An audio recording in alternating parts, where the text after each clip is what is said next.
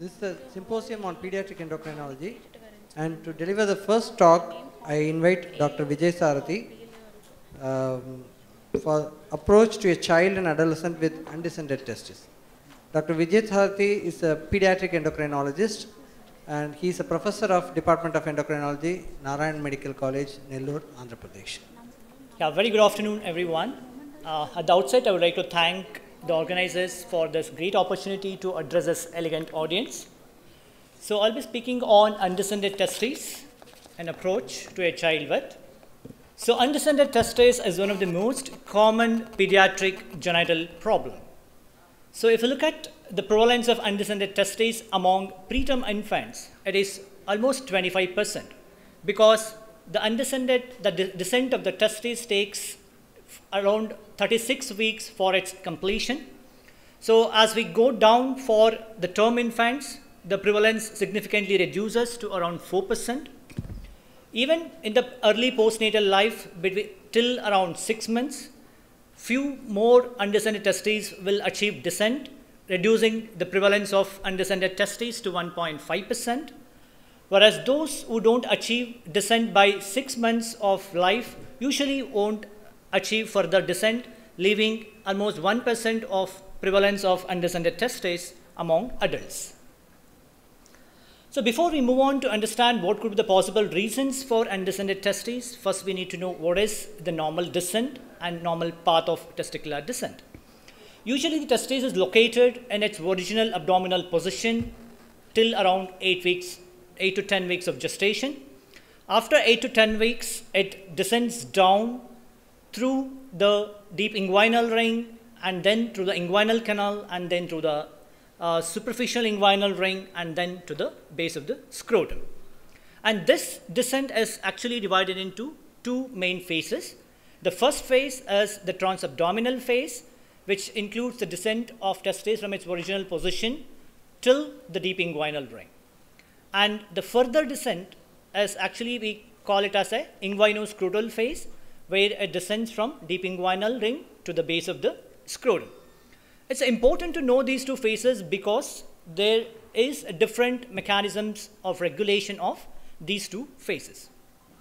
At around 8 to 10 weeks of gestation, the testis is formed and it's in its original position attached superiorly to the diaphragm with the craniosuspensory ligament, which is orange in color there, and lower down it is attached to the abdominal wall very near to the future inguinal canal with at the red structure what we call it as gubernacle.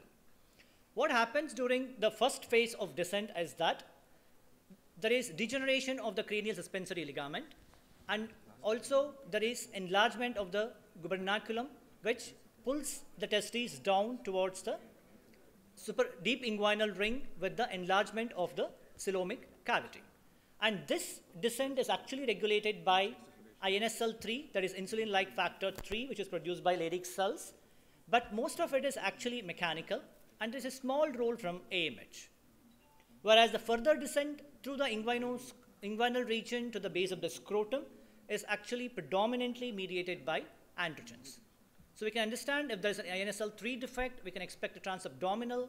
If it's an androgen defect, probably most of the times the testis is descending till the inguinal canal, but not descending to the scrotum.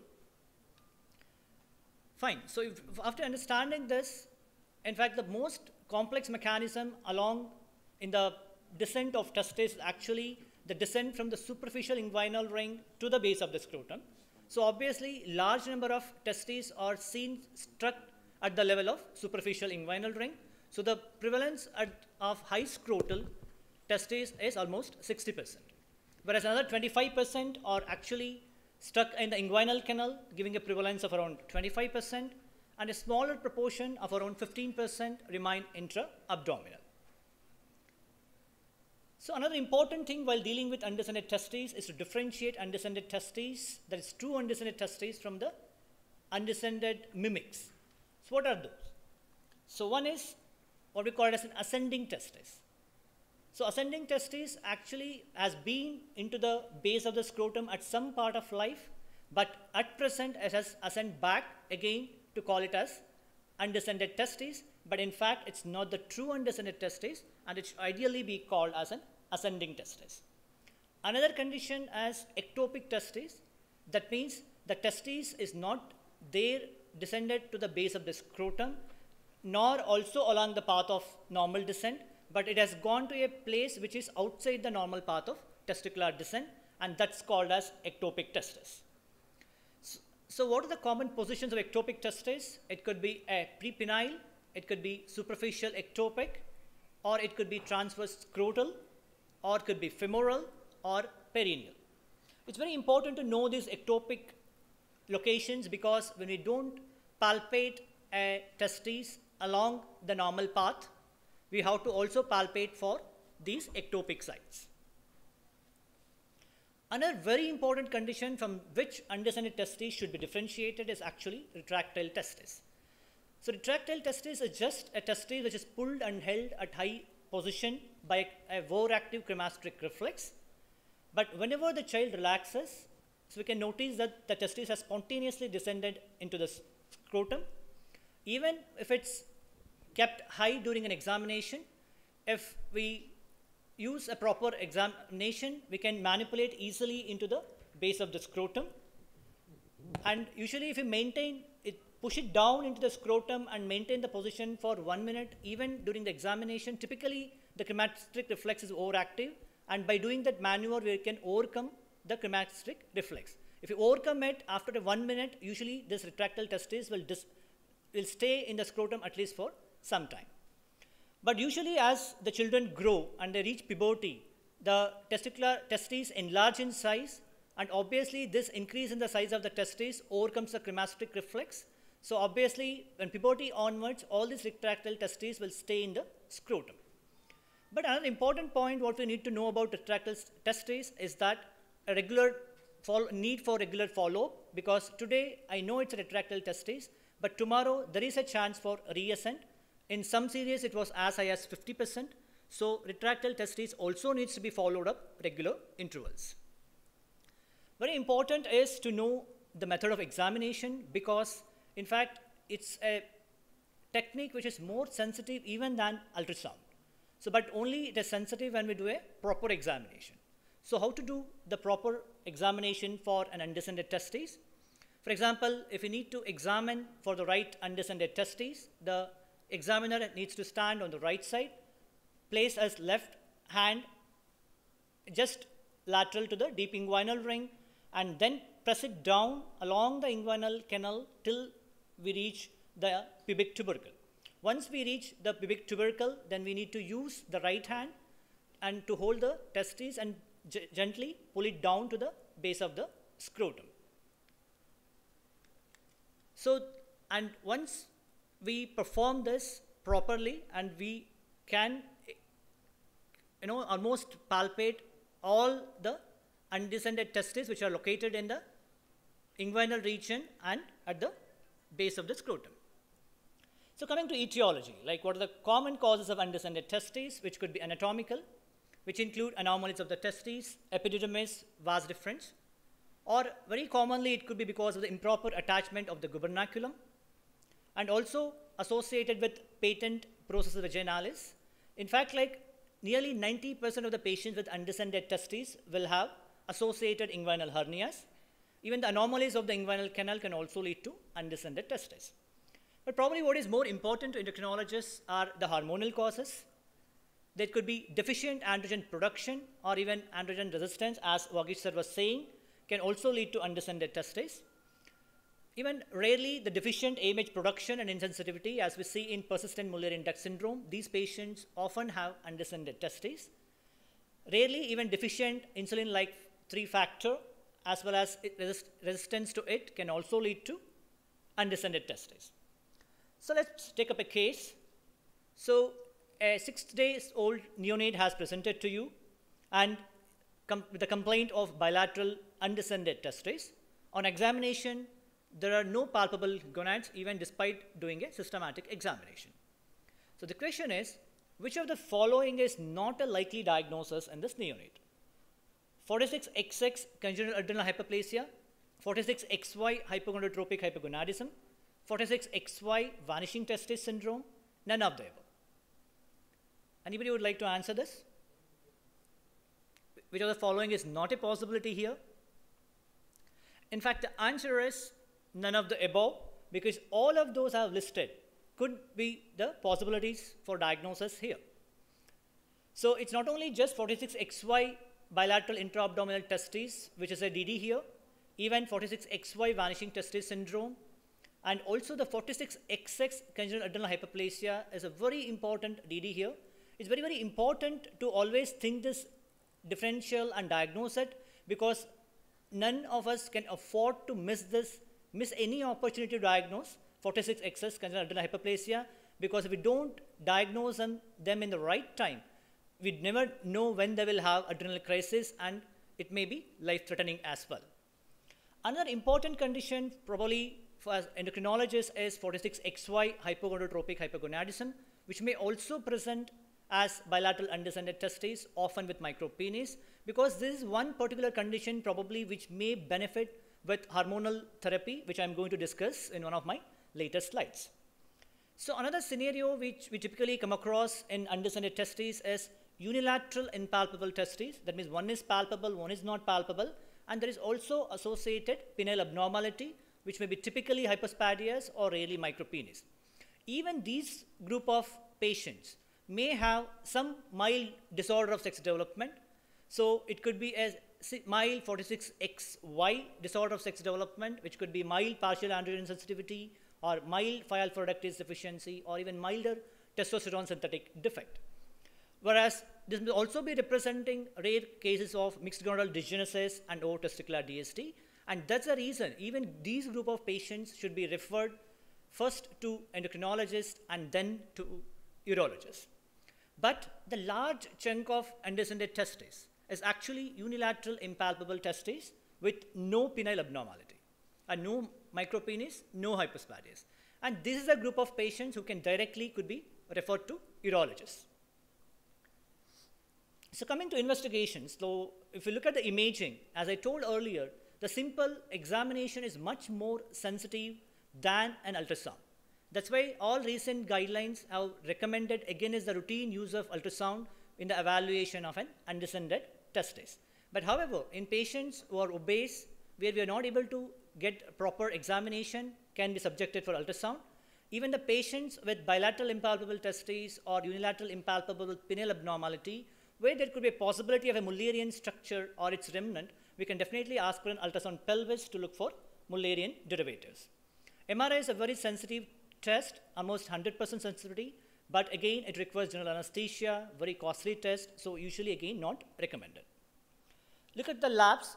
Most of it actually should be done by endocrinologists, but just to give a fair idea what probably endocrinologists would do if you refer a child with undescended testes. So whenever there is a bilateral impalpable testes, we would do an ultrasound pelvis to look for uterus, a 17 OHP to rule out CAH, and also karyotype to know whether it's a XX or an XY. And whenever there's an XY, we need to assess the hypothalamo-pituitary gonadal axis, which may require testosterone, LH, FSH, AMH, and HCG stimulation.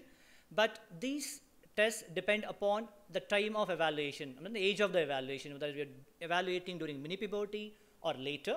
And also we can do it stepwise, and we can decide whether HCG stimulation is required based on the initial step results. Even in another scenario of unilateral impalpable testes with penile abnormality, who should be referred to endocrinology, again we will have a similar set of investigations except 17-hydroxyprogesterone. Looking at the management strategies, we can go for either hormonal therapy or surgery. There are various hormonal regimens which could be intranasal gonadotropin releasing hormone, which is administered at a dose of 400 microgram thrice a day for 4 weeks. Whereas HCG, especially for infants, typically is administered as 500 IU per week for 5 weeks. Some people also use a combination of sequential therapies, and one commonly used sequential therapy is GnRH for 4 weeks followed by HCG for 3 weeks.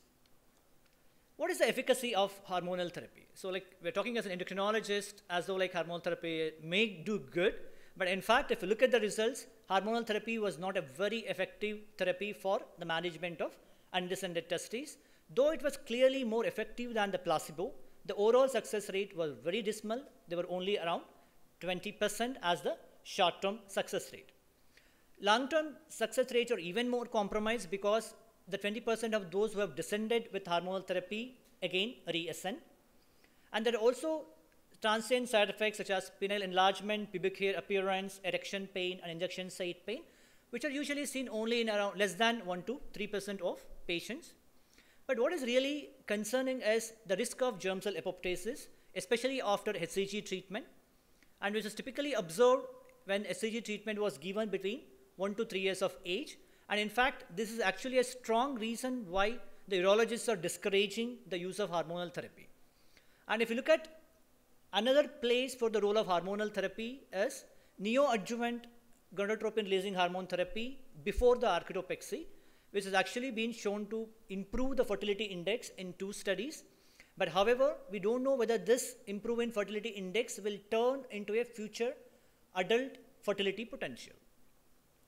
If you look at the position statements on the use of hormonal therapy by, usually most of these position statements are given by surgeons, especially the American Urology Association completely recommends against the hormonal therapy, but European guidelines are a little bit considering GnRH therapy as a neoadjuvant therapy, at least for those patients who have bilateral undescended testes to improve the fertility potential.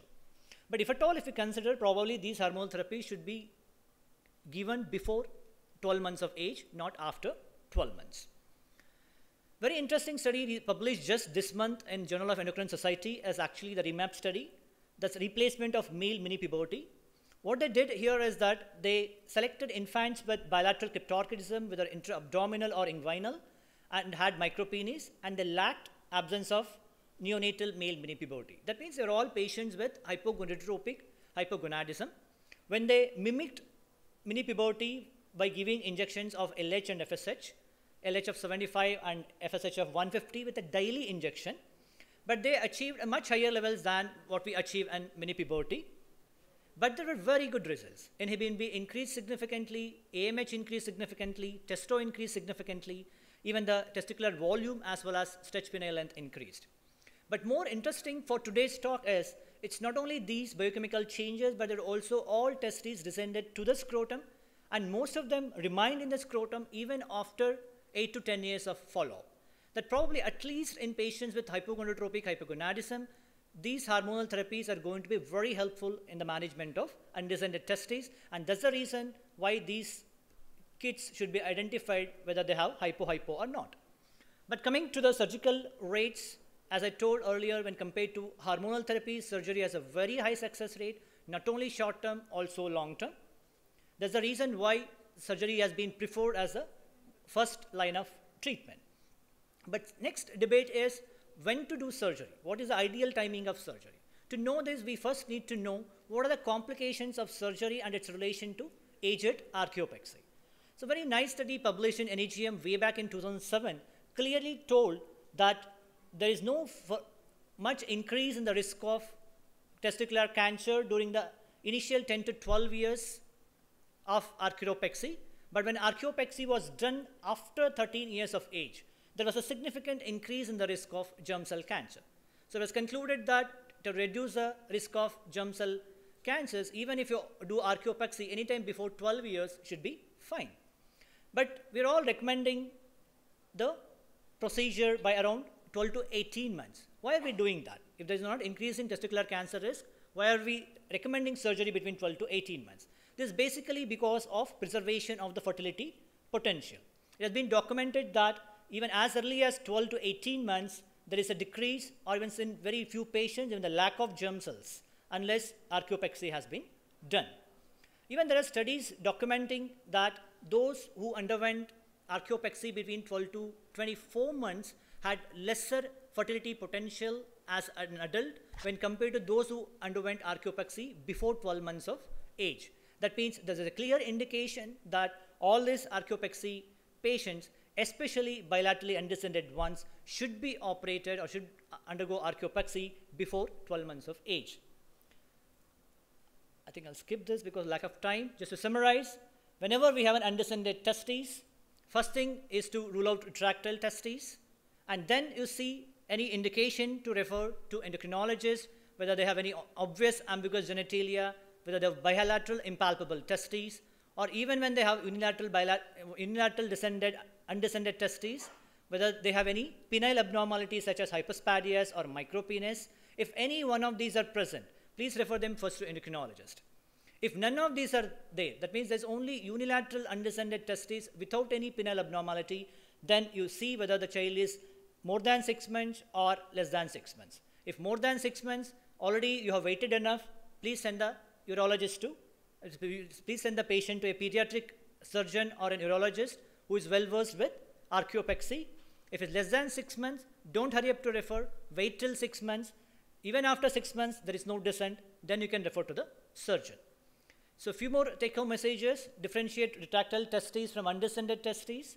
Spontaneous descent may occur even up to 6 months of life.